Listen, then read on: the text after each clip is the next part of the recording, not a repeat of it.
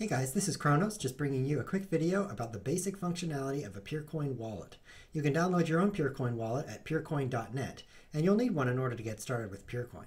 I'll be demonstrating the Peerunity wallet software, and that's the wallet software we recommend for most users. Let's jump in now. The first thing you'll notice when you open your wallet software is that it will immediately start downloading the blockchain onto your computer. A small indicator in the lower right corner of the screen will show you the progress on this. Once you see the green check mark, you know it's done.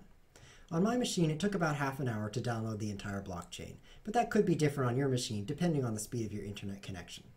This is still much faster than on alternative coins such as Bitcoin or Litecoin, which have much larger blockchains. Once it's done, you'll be able to check the balance in your wallet by checking here in the upper left. I don't have any Peercoins yet in this wallet because it's completely empty, so let's look at how to receive coins now. Click Receive Coins at the top of the screen. The wallet software automatically creates the first address for you because it knows you need to send Peercoins to the wallet in order to start using it. However, the label hasn't yet been set. Right-click on the label and choose Edit. I'm calling this label First Deposit in order to signify that this transaction is our first purchase of Peercoins at an exchange and sending them to the wallet. Click OK. Now we have the address in the wallet, but it doesn't have any Peercoins yet. Right-click on the address and choose Copy Address. Now the address is in the clipboard and we can paste it into the Exchange website or the Exchange software in order to send Peercoins to this address. Now let's say we want to receive Peercoins from a second user.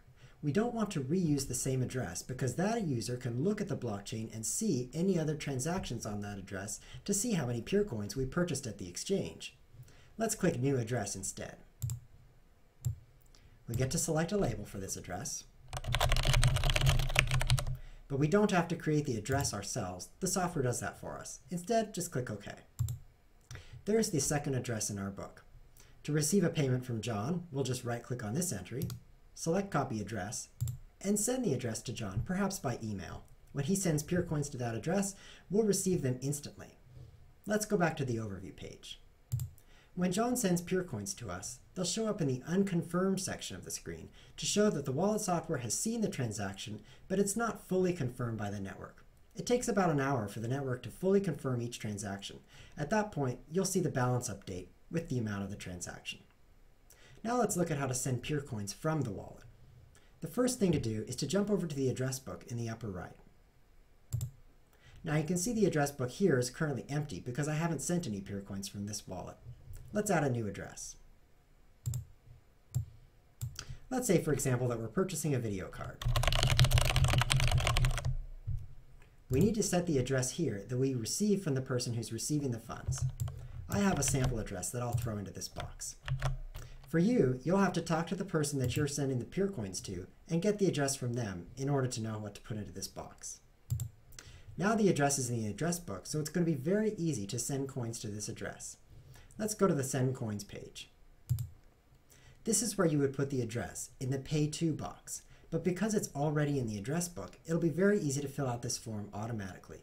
This small button at the right of the screen says Choose Address from Address Book, so when we click it, it pops up the address book. We can select Payment for Video Card Address and press OK. This fills out this form for us. You can see the address filled in, and it also fills in the label for us. We just need to fill in the amount of Peercoins we're sending and click Send in the lower right. We get one last warning to make sure we want to send this number of Peercoins because once it's sent, it can't be reversed. I don't want to send these Peercoins just yet. Each transaction has a small fee, small amount of Peercoins that's put toward the network in order to confirm it. So you might want to combine two transactions in order to minimize your fee. You could click Add Recipient in the lower left. This isn't done very often because you don't usually need to pay two people at the same time. But if you do want to send a transaction to two addresses, you would fill out the second address here and then click Send. Oh, I'm not allowed to do this because I haven't filled out this form. Maybe I can click this red box here. Remove this recipient. There we go. Let's send the 10 Peercoins now. I'm ready to send them. Uh-oh, I don't have 10 Peercoins. Well, at least you got the idea. One more thing I'd like to show you in this wallet software is the Transactions page.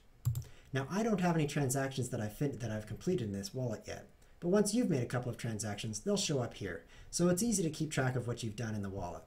By populating the label field of each address when you send and receive coins, it'll make it very easy to keep track of what's going on. If you don't set labels, it might get confusing, so I recommend putting a label on each payment and on each incoming transaction so that you know what's happening inside your wallet. The last thing I'd like to cover in this video is how to encrypt your wallet. This is very important because the wallet is actually a file on your hard drive, so if you have a virus on your computer, it might be able to read that file, read the private keys to your Peercoins, and steal them from you. So let's look at that now. Click the Settings button at the top of the screen. Choose Encrypt Wallet. This is just like selecting a password from a third-party provider, such as your email online, except that an attacker who gets a hold of your file will be able to make as many guesses as he wants to try to crack open the file. An email provider will lock the account after a couple of wrong guesses, but if an attacker gets this file, they can just continually attack it until they crack it open. So you need to pick a very difficult to guess password. That ought to do it. You'll get a warning here saying you must remember this password. If you forget it, you'll lose the Peercoins inside the wallet. So you might want to write the password down on a piece of paper and keep it in a safe place in your house.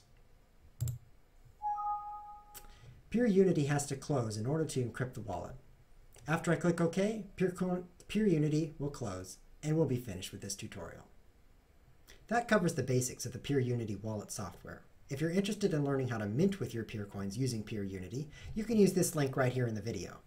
If you have questions about anything you've seen here, you can post a message below this video in the comments or head over to the peercointalk.org forums where there'll be people happy to take your questions.